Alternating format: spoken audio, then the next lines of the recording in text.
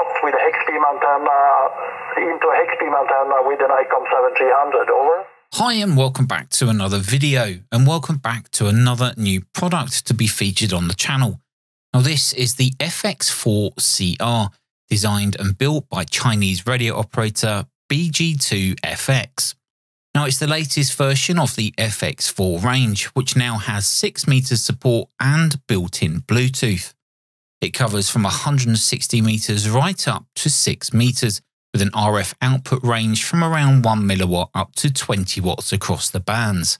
Now there are a few small bespoke radios on the market today, and quite frankly, most of them are quite shit. However, this little beauty, in my opinion, has to be one of the best. Now let's just take a look at what you get delivered. So as you can see, the whole kit comes in a nice protective case, along with a user's manual, which is in English and it's rather well written. We also get a couple of spare fuses and a power cable which appears to use the XT60 connector. And when I first saw the microphone, it made me think that it wouldn't be any good because it kind of looks a bit cheap and plasticky, but it does actually do a good job, and it keeps the whole setup to a minimum due to its size. We then get a unique USB cable, which on one end has a 3.5mm plug, which goes into the radio side. Now, more about that later on what it can do. Then, of course, we have the radio itself. Now, the FX-4CR is made entirely of machined metal, giving that built-to-last feel. Of course, we have the backlit rubber function buttons and plastic rotary controls, alongside that colour 2-inch TFT display. Now, down the left side, we find the main antenna connection, which is in the form of a BNC socket. We also find a headphone socket, an extension speaker socket, and the microphone input.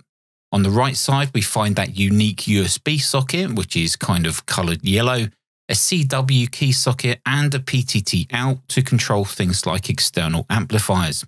Now, the FX-4CR does not have an internal battery, so we find the power connector on the right side too.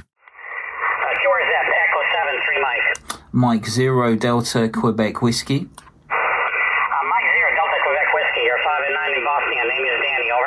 Yeah, thanks very much, Dana. You're also 5 and 9, 73. 73, thanks for calling. Echo 7, 3 Mary, QRZ. Now, holding in the menu button opens the settings menu.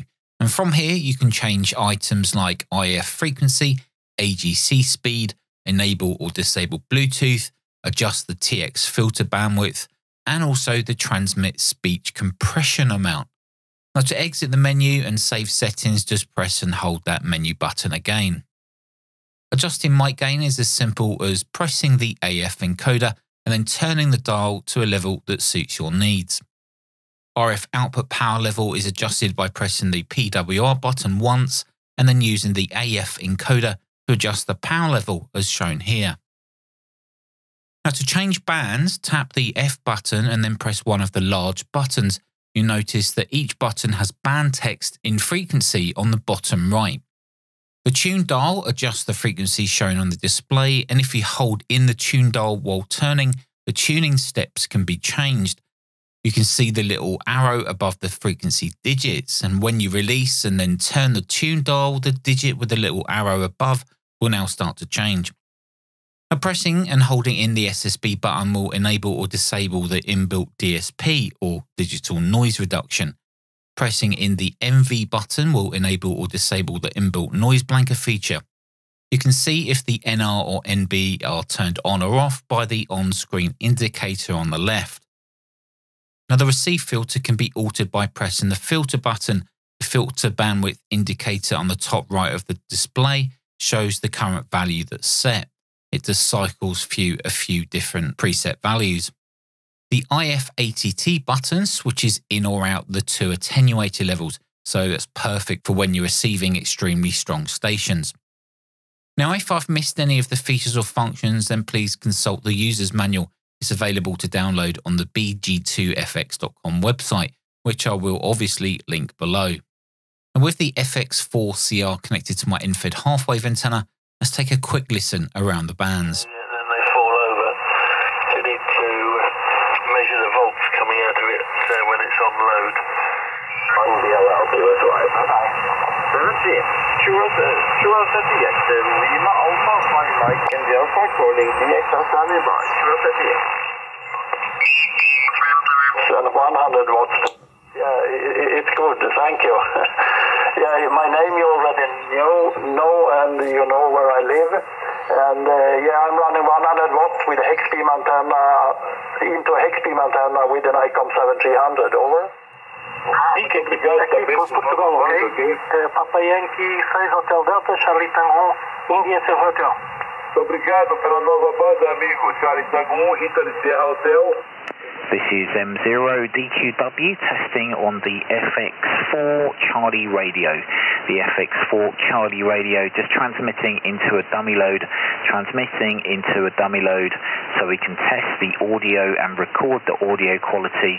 Currently set at TX bandwidth of 3 kilohertz. Mic gain is around 40 and compression is set to around 40. It seems that we may have to do some adjustments to make it sound better. This is what the audio quality sounds like. Testing, M0DQW, over. As mentioned earlier, the FX-4CR has an inbuilt sound card and virtual COM port when used with the supplied USB cable connected to your computer. Now always plug the cable into the radio before plugging into your computer and turning the radio on.